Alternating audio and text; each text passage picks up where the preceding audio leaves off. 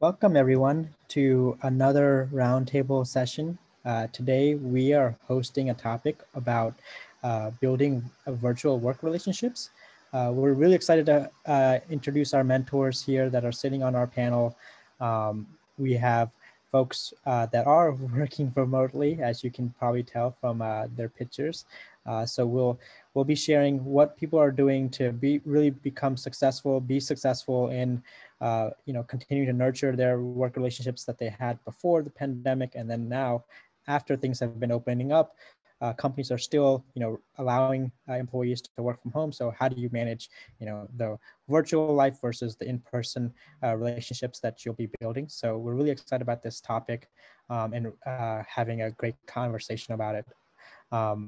Before we get started, I did want to let everybody know that we are going to be recording this session. So if you aren't able to stay on for the full time, or if you have a friend that isn't able to join, make sure to check the community for the recording link when we post it after this session. And then one final note before I pass it over to Randy, who's our guest moderator for this session. If you have any questions, comments, things to share around the topic as the mentors are providing their insights, please raise your hand or go ahead and post things on chat and we'll get to your questions or comments. So with that, I'll pass it over to Randy. Thank you, Kunal. And thank you to the panelists for participating, and thank you to the audience for making time to show up and listen to this really important topic. So today, as Kunal said, we're going to go ahead and introduce the panelists real quickly and then jump right into our topic. So as Kunal said, my name is Randy Emelo. I am, let's see who the slide says I am. Who am I today? Oh, I'm Chief Strategist at Mentor Spaces. And actually I have quite a bit of experience in mentoring. I wrote a book called Modern Mentoring and over 50 articles on mentoring and mentoring processes. And I'm really, really happy to be a part of Mentor Spaces and what we're doing for the underrepresented community out there. So with that, let's talk, see who the panelists are today. If you would, Romario, go ahead and take a moment and introduce yourself. Hey guys, my name is Mario. I'm a senior data scientist over at GE Healthcare right now. My 1 month anniversary in this position is in 2 days. So I think I'll be able to offer some unique perspective on this topic in terms of never meeting your team in person. Prior to that, I worked at OMD for about 2 years. I worked on the McDonald's account, and then I also worked on our US Army account. And then before that, I worked in clinical research over at Rush University. At some point during that whole timeline, I completed my first master's. Since we were in a pandemic and I had nothing better to do, I started my second one, which I'm halfway through now. Well, that's fantastic, Mario. I'm going to say it right now. You've actually participated with us before, and we've appreciated all your comments in the community. Patricia. Hi, good evening, everyone. So I have a bit of a colorful background, but I will keep it short. So I came over into business starting out in the sciences. So I have a bachelor's degree in animal science and pre-vet med. Got my master's in public health, worked in a micro and molecular biology lab, taught bio at Michigan State University, and then eventually moved on to my MBA, where I focused on supply chain. And I was the CEO of Spartan Consulting, Inc. So an all MBA run consulting firm where we teamed up with professors and actually, delivered projects to clients and companies. And then from there, I got my foot in the door with Ernst & Young, was a manager with Ernst & Young. After that, did a short stint in private equity, small middle market manufacturing. And then from there, moved on to ProcureAbility, which is where I am currently at. So thank you for having me today.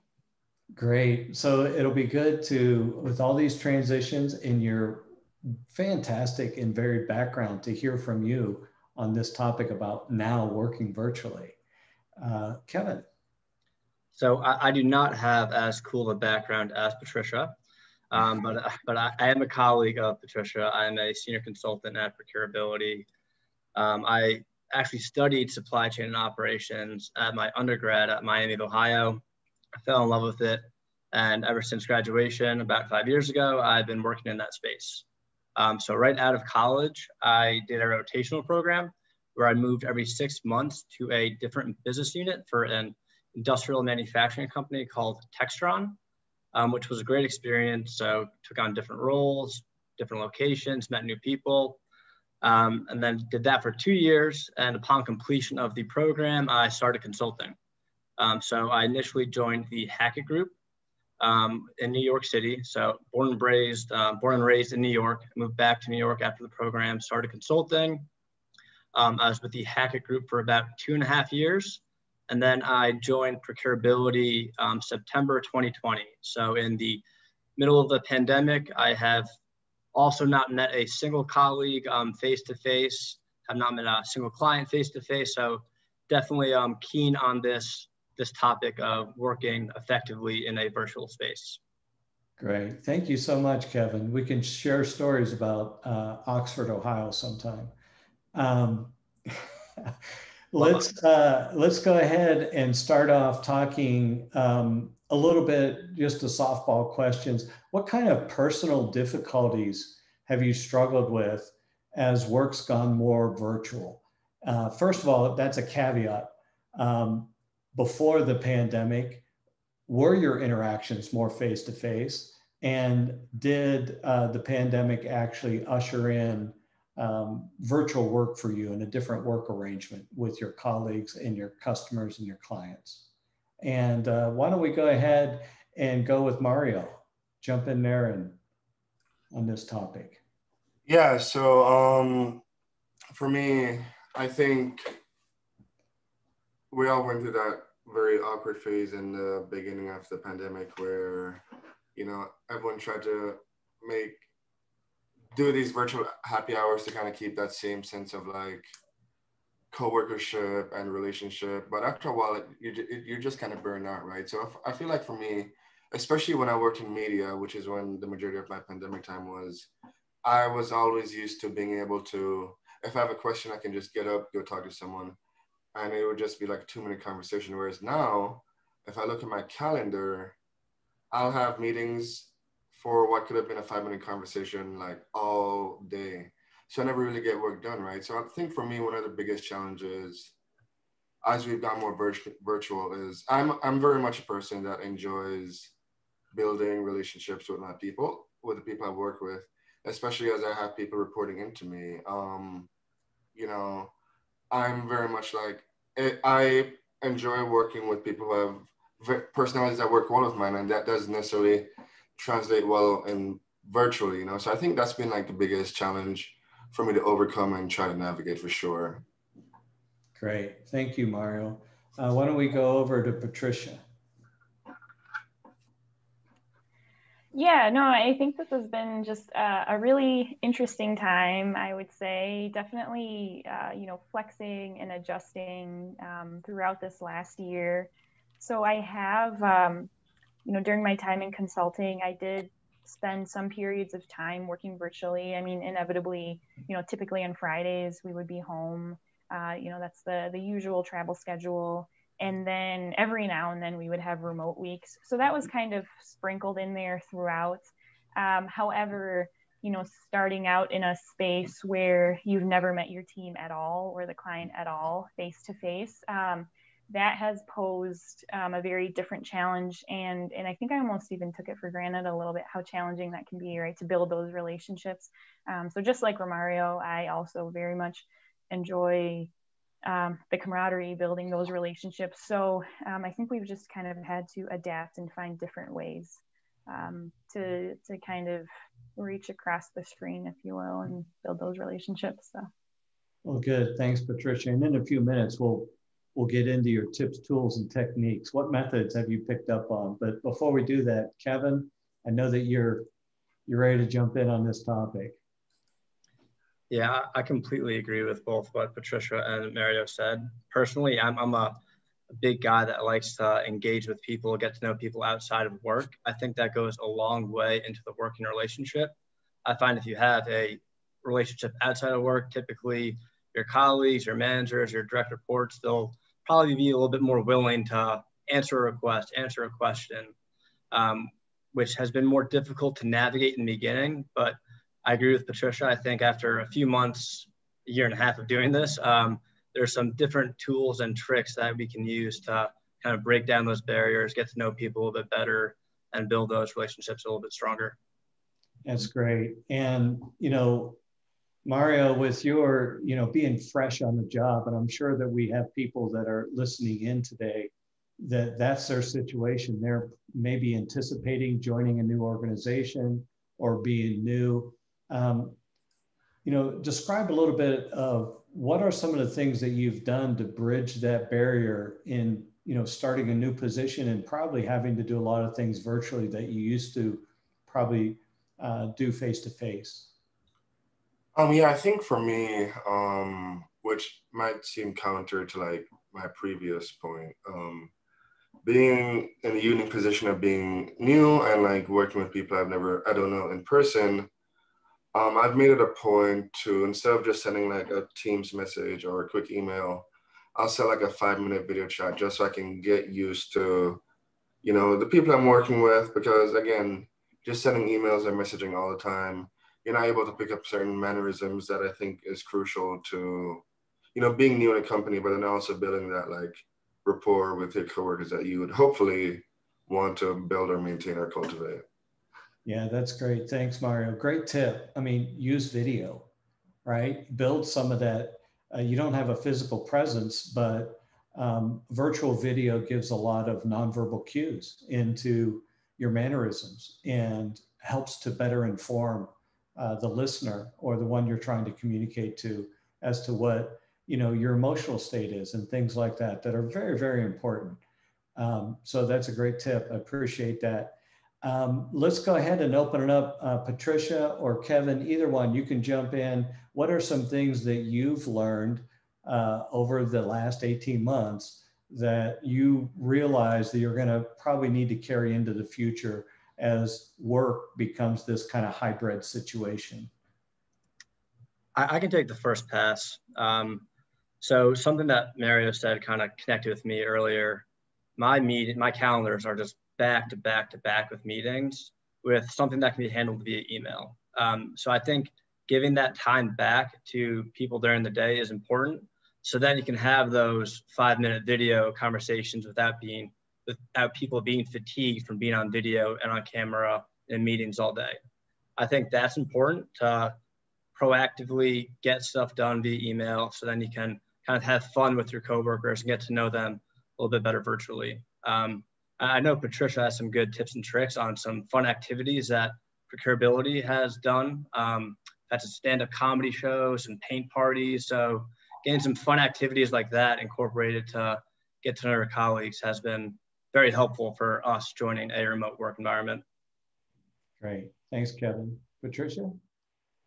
Yeah. So just to add to that, I think Kevin brings up a good point. I think ProcureAbility as a whole has been doing a really great job of just getting folks engaged. And, we have a lot of folks joining brand new out of undergrad and who are brand new to the organization and may have never met each other before. So there's a lot of emphasis around that. And, these coffee chats. So making sure folks get to know folks across the firm and set up these meet and greets and also coffee chats and things like that. And we've done all these just kind of like virtual activities together, like painting with a twist or putting together like a succulent thing and doing that kind of as a firm and even having a holiday party. So I think those things have really kind of helped bridge that gap.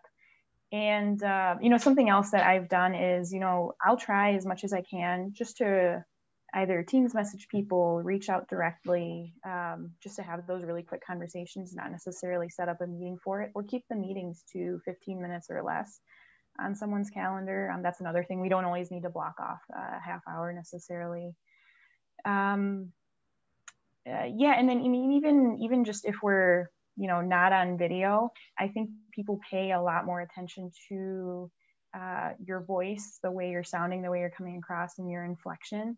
I've even had people mention before, you sound really flustered, or you sound tired. Are you okay? And it's like, well, no, not necessarily, but, you know, I'll pay more attention to that next time. So I think people are kind of, you know, looking for other cues or other ways to sort of connect or gauge what's going on the other end. So.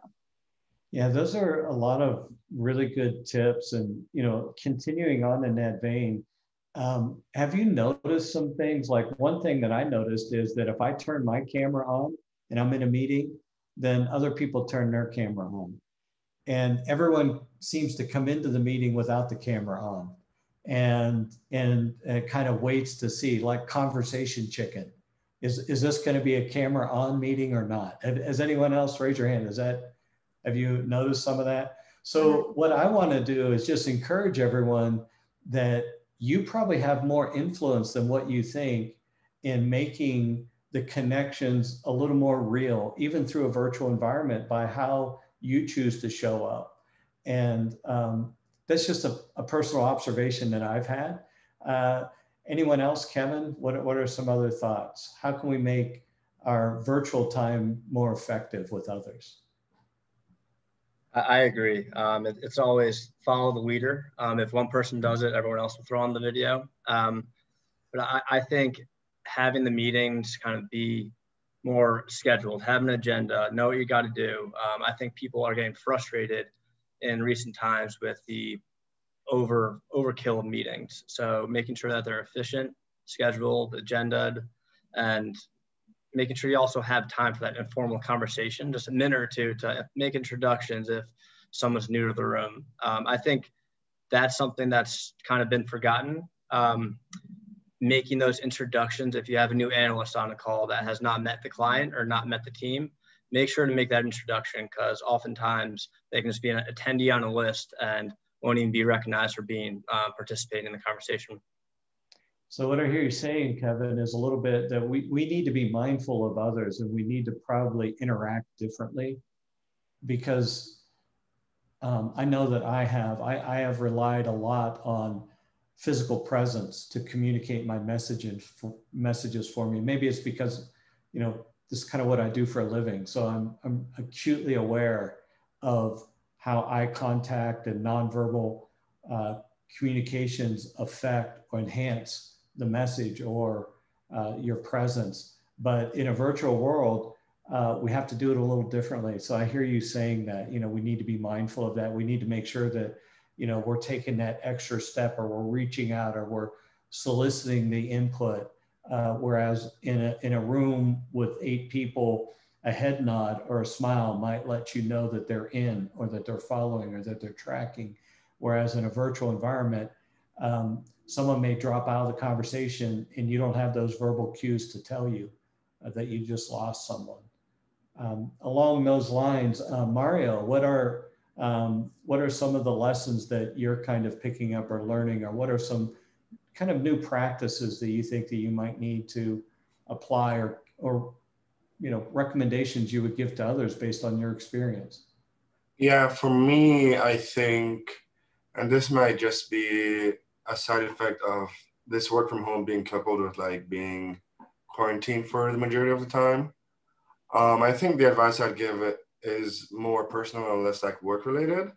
Because I think one of the things I've begun to realize, 2 things. First is that my time is like super valuable now. So time that I would spend, you know, commuting or getting ready in the morning, just so I can maintain that still being able to wake up early when I do have to go back to the office. I sort of have like a morning ritual to get myself ready. You know, I'll make myself coffee, walk my dog, do yoga or read, just so like by the time, you know, I have my first meeting at 8 a.m., I've been up for at least an hour and I'm like ready to go, you know? Yeah, I forgot what my second point was gonna be, so I'll just leave it at that. The importance of like having a morning routine and to get you in that work mode versus, and I think there was a period of time in quarantine, at least for me, where at an 8 o'clock meeting, I'd wake up at 7:50, roll out, and I'm here, I'm ready to go, you know? So yeah. Good, thank you. Patricia, we've been talking a lot about some of the to-dos. Have you picked up on anything not to do, or have you dropped into any kind of negative habits that really have proven not to be really effective? Yeah. You mean that I've seen or that I do? Yeah, of course it wouldn't be you, but yeah, something you've seen someone else do. Yeah, fair enough. No, I mean, probably sending too many emails. And I think, you know, kind of like we've been talking about, setting up too many meetings, just wanting a meeting for everything, right? So just, you know, finding a different way to approach that, or sometimes even just, you know, kind of working through things, letting things sit, or finding a way to approach things with your team in a different way, you know, so that it's not tons of emails, tons of meetings. And then also, I think, you know, kind of to the point that you made earlier, Randy and Kevin, in terms of bringing people along and not always having those sort of the cues, you know, you're not sitting in the room and you can't see if folks have buy-in and kind of, you know, it's a little bit more challenging to see what's going on when you're communicating with an entire group and we're all doing it virtually. I think, you know, finding different ways to gain people's buy-in and their engagement and their involvement. For me personally, that's been one of the most challenging things just on my team and working through some of that. Great. Thank you. I appreciate it. You know, actually one of mine, I'm just going to share a little bit. One of my bad habits is maybe a little bit of what I heard Mario saying, that, you know, I roll into meetings now without the same level of preparation that I used to have when it was a face-to-face meeting. I'm not sure why, but some reason I feel like I can come in, you know, early on in you know, the pandemic virtual world. I was traveling 3 weeks out of the month, meeting with clients, and then all of a sudden everything went virtual. And so I was not putting, you know, I used to have what I called fly time when I'm on the airplane, figuring out strategies and whatnot for the conversations that I was going to be having. But all of that disappeared. And what I didn't realize is that I had to do the same amount of preparation and I had to make time for that. And so that was kind of a bad habit I got into. And now I've kind of corrected it by actually blocking time off of my calendar to think strategically about all the meetings I'm going to have. And I don't know about you, but it seems like the number of meetings have proliferated, like they've just ballooned. I will jump in and say, one other thing I'm taking away, and I assure people, like, you know, when you're in an office, if you're working 8 hours a day, we all know you're not really working 8 hours a day. You're talking with people and stuff like that, right? And I think at least for a good portion of this work from home situation, you know, I felt this pressure where I'm like, I need to be as productive, which means I'm working all 8 hours a day. And I've made it a point to just like, what I do is like, I use the Pomodoro technique, you know, where I'll work for like 25 minutes, take 5-minute break, and then every like 4 hours, take like a 30-minute break or something. Just so I'm still maintaining my level of productivity, right? But I'm not feeling that burnout or that pressure to be productive for 8 hours a day, which can be tough, especially when you don't have that separation of like work and home, you know, which I think does take a toll after a while.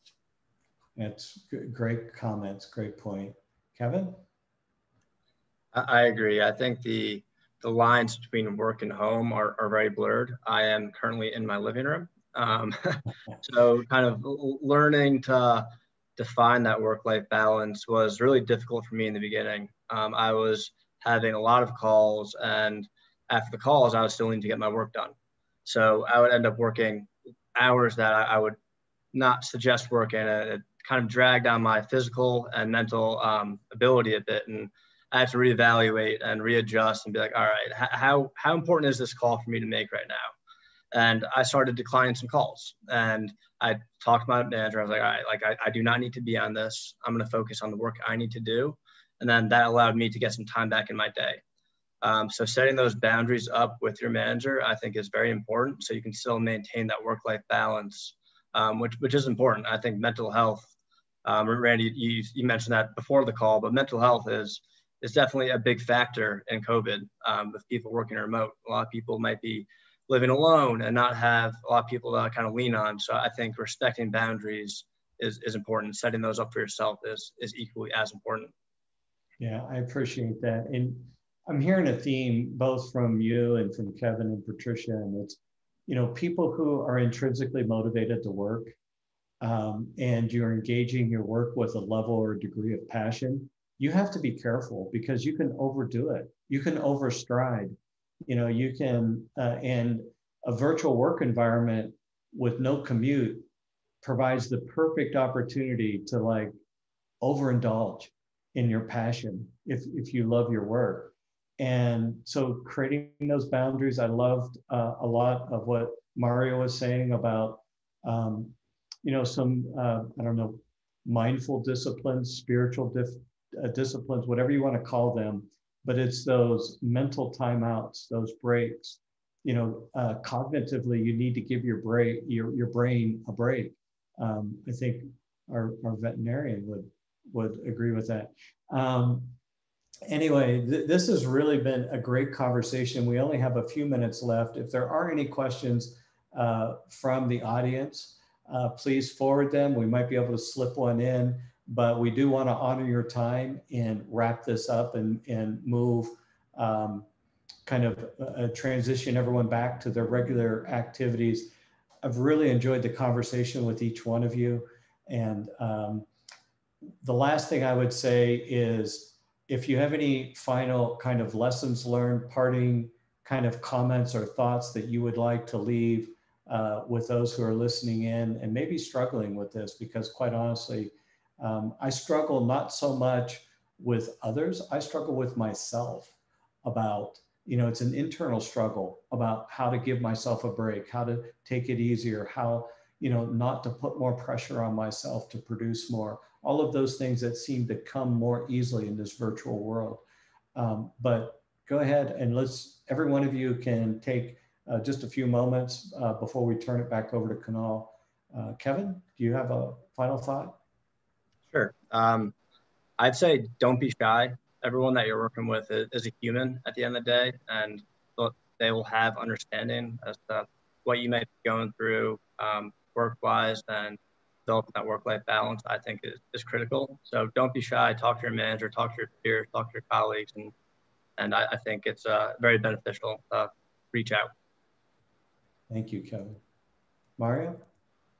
Yeah, I think I take some solace in knowing that I'm not the only one going through this whole quarantine pandemic, which has caused us to be virtual. And then secondly, just my life mantra, like closed mouths don't get fed, So if you don't speak up, you don't share how you're feeling, then you can't seek the appropriate assistance or resources that you'll need to do your work at the kind of level you would hope to be performing at. Thank you. Patricia? Yeah, I'll piggyback off of what Kevin and Romario and you, Randy, brought up, but set boundaries. I think that's also one of the largest things I struggle with as well. So block out that time on your calendar so your calendar can't get booked up even more. Block out time to have dinner with your family and do your activities, work out, things like that. So definitely set boundaries. Great. Thank you so much. And thanks everyone for participating. Kunal, you going to wrap us up?